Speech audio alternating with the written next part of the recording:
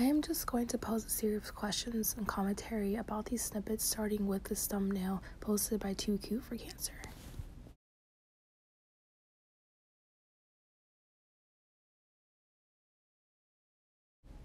How do you all feel about this title, Morphine, Please?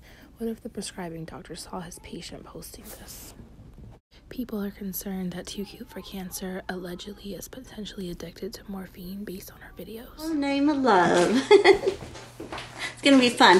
I took 2 morphine and I had already taken my normal of the 15. Anyway, I took, Ray ran and got it. Got it, no problem. I just took 2, so I'm feeling pretty good right now. In fact, I think I'm a little tiny bit high. Sorry. I'm a little tiny bit high. Sorry.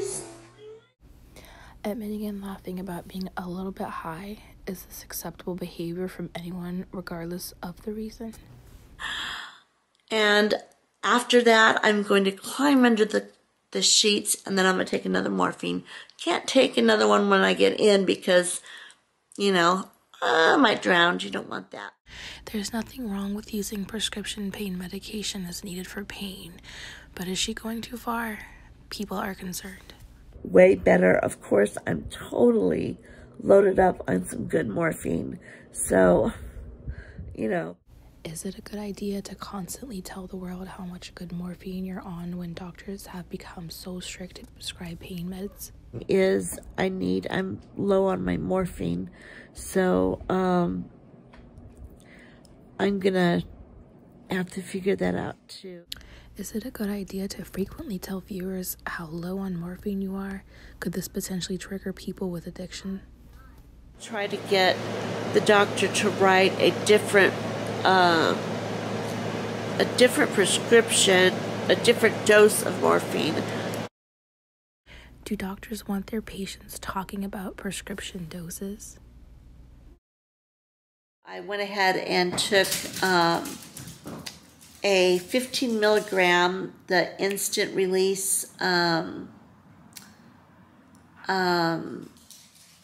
morphine, and I literally sat there staring at the time, waiting for it to kick in.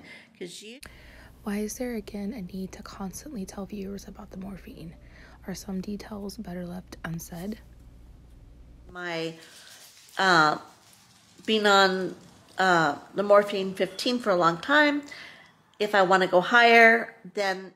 JPSM journal states that oral morphine causes clinically significant respiratory depression in patients with cancer, as well as heavy sedation and mental clouding are frequent side effects. The study from this article specifically states that opiate use in chronic cancer patients can actually increase the growth of tumors. If you or anyone you know are struggling with addiction, please give this number a call. Thanks for watching my video.